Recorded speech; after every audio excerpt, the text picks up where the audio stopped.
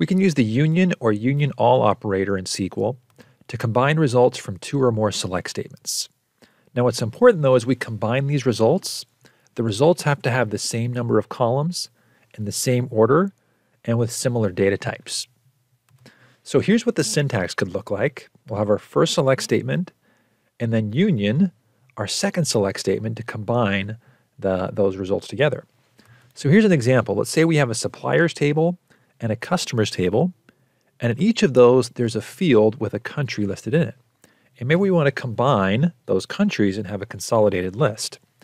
So what we could do is say select country from suppliers, union select country from customers, the other table, and then maybe we order it by country so it's alphabetical.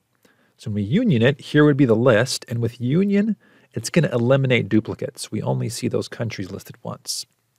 If we want to include the duplicates, we're going to use union all.